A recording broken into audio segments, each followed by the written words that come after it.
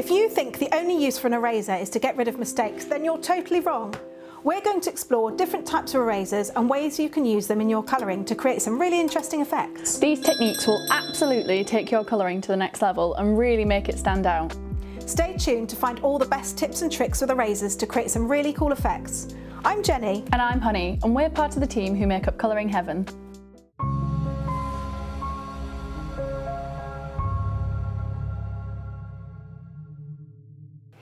Okay, let's first look at just the bog standard eraser, or rubbers as we used to call them, and they do in some countries, I know. This is a Derwent one. You can get all sorts of brands, really cheap and cheerful ones, or artist ones like this, but this is just a normal rubber. That also comes in a pencil form like this. Really tiny point. You just pop the end for the rubber to come out, and that's made of the same stuff. So let's just give that a try as our first one. Just do a sample. I'll do a bit of a gradient so we can see how effective it is for different hardnesses of pressure and amount of pigment that you've laid down. Okay, so this is just the normal eraser.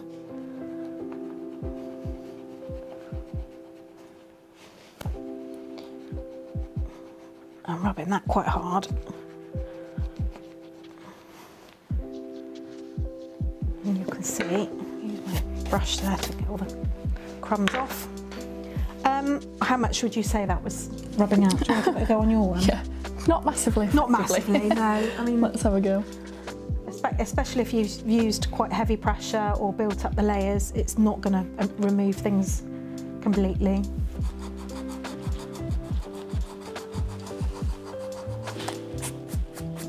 Yeah, not fantastic, is it? And he's just used a different colour there, so you can see. So I did half and half. It definitely knocks it back. Yeah, and if it's just a little mistake that you've made, it'll be absolutely fine. Yeah, or if you just wanted to lighten the colour, if you accidentally went a bit heavy-handed, I guess it would do the job for that, but definitely not going to fully get rid of anything with this one. So just doing another sample there to use this is actually a Tombow pencil eraser. So again, you've got about the same amount of removal, I think, being that it's the same thing. It's just you've got more precision with a tool like this. Yeah, I guess if you had gone over the edge of a line or something and you just wanted to neaten it up, or a tiny detail, you're gonna find this one a bit more useful. You can also get the same thing in an electric eraser. This is a Derwent one, and you can get this with two different ends. This is the wider of the two, but you can get it finer, which is more like the pencil one there. Like I say, battery, or you can get them USB as well, so it's just press the button. If I do that next to the manual one, you can see it does actually remove a bit more. I love using this. This is my personal one. Do you want to go on that one? Yeah. I know these are fun. I'd never used one until a few weeks ago. It's great, isn't it? Oh, so much easier. Yeah. Doing all the hard work for you. Yeah. Something else that's quite handy to have is a little brush with when you're colouring, especially if you're using the eraser. As you can see, there's lots of little bits that come off, so just giving it a brush so that you're not rubbing over your pigment. Yeah, getting oils on from your fingers. So a little brush like this is handy. Yeah, I think that's done slightly better. Yeah. Only marginally. I wouldn't say it was massively more effective. So let's do another one. Hard pressure going out. A little bit more gentle, and we'll look at what should we do next. So this is a plastic eraser, it's a Staedtler one. This is the kind of thing that I used to use at school actually, and this is harder than a traditional rubber eraser that we've just looked at. Try putting down a bit more pressure with my pencil at the end this time and see how it fares. Yeah, and you'll see here it doesn't really. Brush, I'm not taking my own advice there. Yeah, again, not hugely, and the harder, because it's quite hard, if you rub hard, I feel like it might disturb the fibres in the paper. And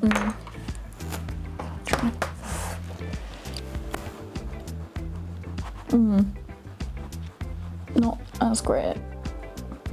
I don't know, I feel like it feels more difficult to get it up. It's taken up the lighter pressure more effectively. That's all but gone. Maybe I didn't give it as much of a rub as you, because mine is still showing.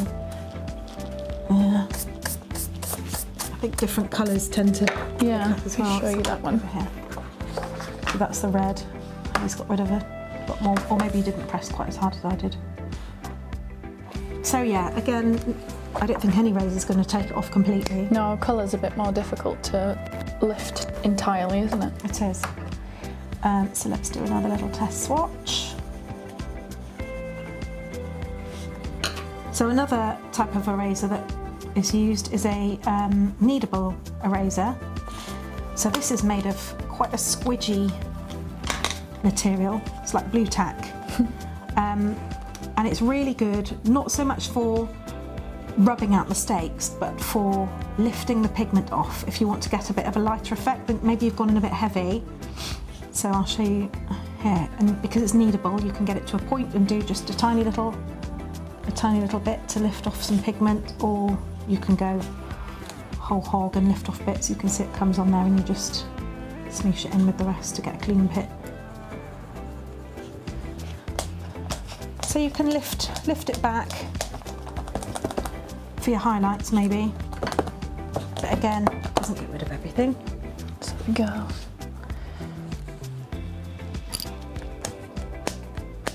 But the benefit with that is that you're not rubbing on the paper. Yeah. You're literally just lifting the pigment off, which I think it's a bit more gentle. Yeah, it definitely is more gentle. Also, nicer and easier to do. You know, I've got a bit of an arm workout trying to get rid of it. See, it's lifting the light pressure off quite well on mine. Yeah. Yeah. But yeah, obviously with the harder pressure, where you pressed harder with your pencil, it's just like off in the same way, doesn't it? Squeeze that back in. So the last example we've got, let's do a, oh crags, I've pressed really hard there. You'll really test it. Well, this one is actually an ink eraser. So this is the hardest of the lot. And it comes in this pencil format. This is a Faber-Castell Perfection. And it's got the white tip. They also do one that's got a double end with pink for pencil erasing, but this is the white one for ink erasing, so it's really hard. And it comes with a handy brush at the end to brush away your little rubbings. And because it's in the pencil format, you can sharpen it to get a really good point.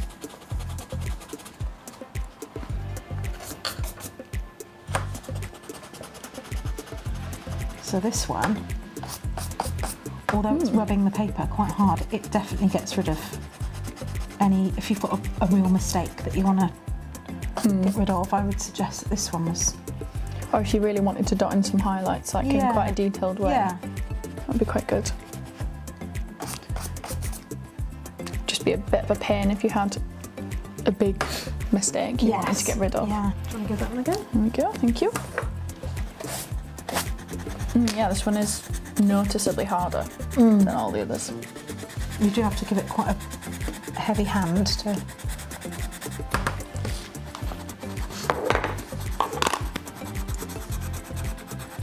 The rubbings of this one are quite different as well. It's almost like a little powder. Yeah. Rather than the sort of strings of rubber you get with other types.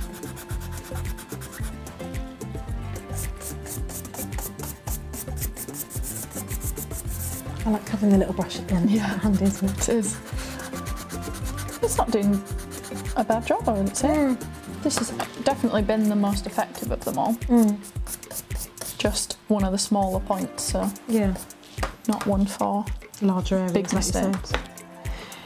So that's for trying to get rid of mistakes, which is what a rubber is traditionally used for, but also you can use your erasers for, like I said, lifting the pigment or creating slightly different effects.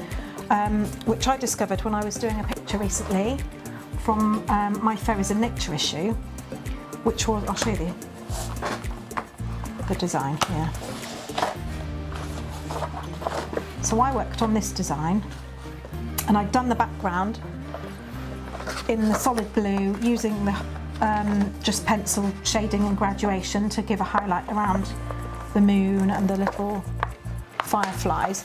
But I felt the background was just a bit plain and flat, so I wanted to add a bit of interest, something like this. It's a night sky, and I know it's not the galaxy, but I just thought it would add a bit of interest. And because I'd already coloured it in, I used my electric eraser to create this effect.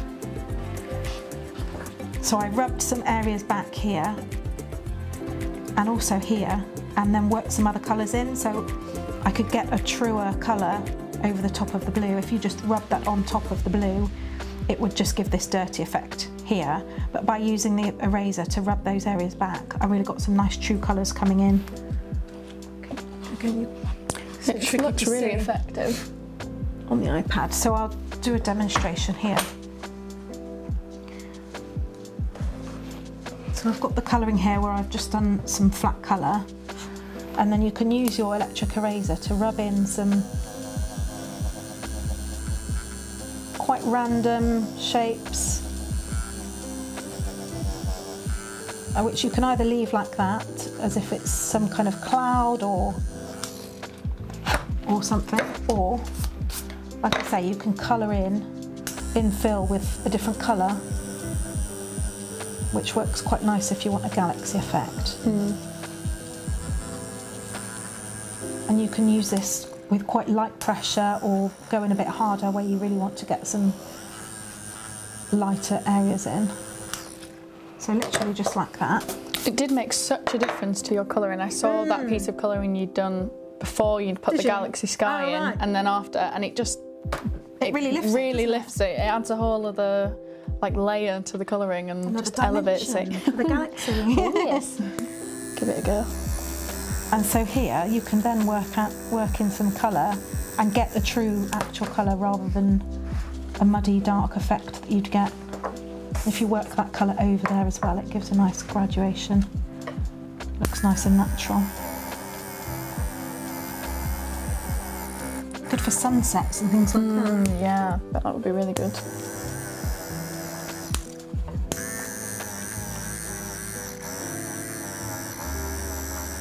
If you really work it outside of the bit that you've rubbed as well so that it joins in. I like that you can use varying pressure with it as well. Yeah, exactly. To sort of lift different amounts from the paper. And then if you also work in some of the things on top as well, just to make that division feel a bit more natural in other areas. And then because I was going for a galaxy effect, I finished that off with dots of Posca pen, doing a few little starry highlights and some dots. So I was pleased with how that one turned out. Yeah, it's really effective. Okay. Really easy as well, I found. It's not technically very difficult, but makes a big impact. Yeah, definitely. Big payoff for not masses of difficulty.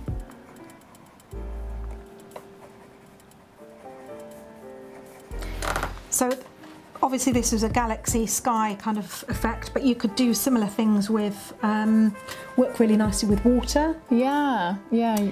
Trying to get the splash and the highlights maybe. Yeah, you could show where the water where the light reflects off the water. Yeah. But also if you were doing like a waterfall design, or if there was any sort of crashing of waves. Bits of crashing and waves of foam. Yeah, and I think things that like would add it in really nicely. And again, with just some Posca pen highlights, white Posca pen highlights, that would work really nicely.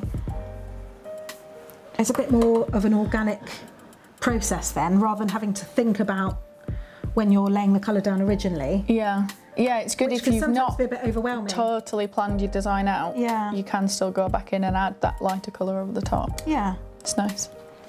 So there's that. How are you getting on? Yeah, well, it's nice. It's easy. yeah, I'm impressed by how easy it is for how good it looks. And you could really get inventive with the colours you lay on top. You know, you could include some purples in there for a galaxy, or you know, you could go totally crazy and do like a fantasy sky background with loads of different colours. Bring in some pinks and purples, and you can go darker, obviously, with a more inky blue or a black. Yeah. And again, with the water, like you say, it could be reflections, all the foamy bits. Yeah, you could swirl in different colours, like in the colouring I showed of the from our mermaid special in our top 5 colouring heaven designs video. One of our colourists had sort of swirled lots of greens and blues together. Really interesting colour combinations. Yeah, I reckon you could use this technique combined with colour combinations like that to get a really interesting effect. Yeah. So it's all ways you can enhance your colouring really without going to the trouble of working in so many layers. I bet you could create some kind of nice sort of bokeh, however, I never know how you say that one, effects with that, or I guess in bubbles as well. Yes, you could create some nice effects. Yes, that's actually where this comes in really nicely. Yeah. When we were doing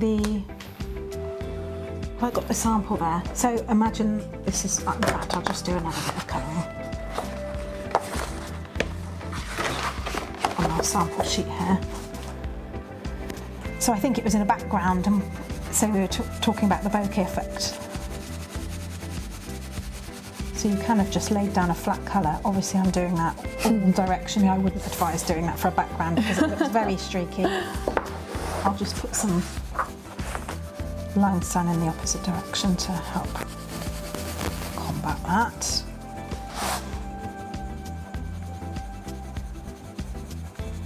If you wanted to get that bokeh effect, again, if you've not planned your colouring so well, which I'm guilty of all the time. I'm also very guilty of just cracking on. Again, this is great for just lifting off either smaller areas like that, which is good for bubbles underwater, which is what I did on the video the other day, the mermaids one we were looking at. Yeah, I love. Or you can take off a bigger area and maybe overlap another one.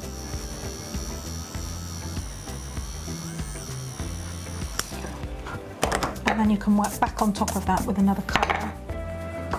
Let's do a nice contrasting orange. So you could just put a soft colouring of orange over there.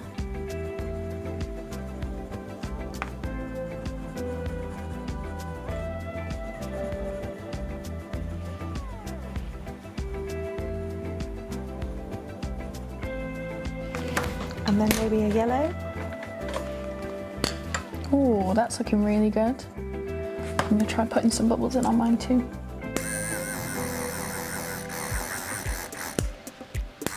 So you can create that bokeh effect without having planned it in. And then with the bubbles, you can add your... There's my Posca.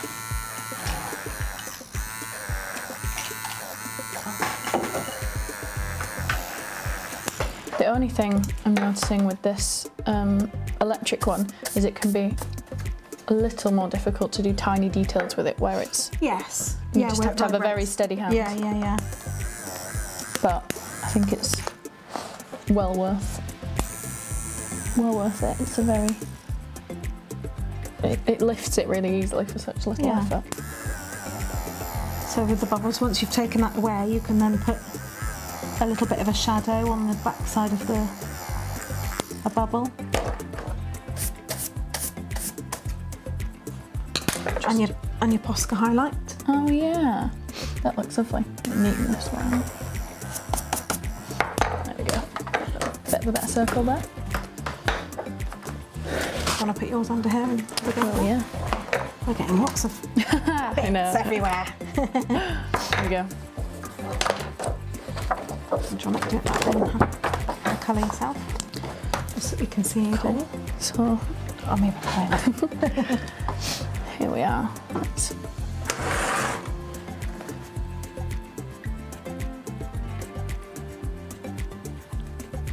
and layer some of this over this one. And go for a lighter one in the background.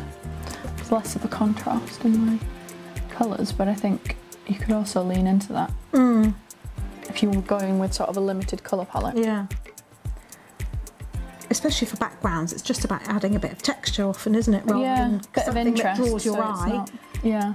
To take your focus away from the actual focal point of your colouring. Yeah. So having a limited colour palette in a similar range works quite nicely. Try doing a sort of bigger bubble here on this one. So adding a shadow. And did you say you just added in a highlight with the Posca pen? Good old Posca.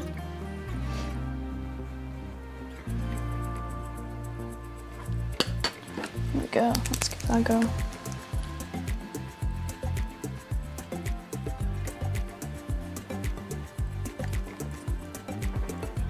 How's that looking? Cool. Yeah, not bad. I think for, like you said, for a background, you don't want it to be too defined or crisp. Sort of adds to that depth of field look to the colouring, where your main sort of image is the sort of biggest focus, and then the background is softer and draws your attention to the main part. Supplementing it with adding a bit of visual texture. I hope you guys enjoyed this episode of the Colouring Heavens show. Did you know about any of the eraser techniques? Do you do anything different that we didn't touch on in today's video? Be sure to tell us in the comments. I'd love to hear if you have any other suggestions of techniques we could try. I love the galaxy effect that you can create with the electric eraser. I think it's absolutely fantastic. Be sure to tune into our channel next Friday, midday UK time, for our next video. And in the meantime, why not try out some of the techniques from this week's video? See you soon, guys. Bye.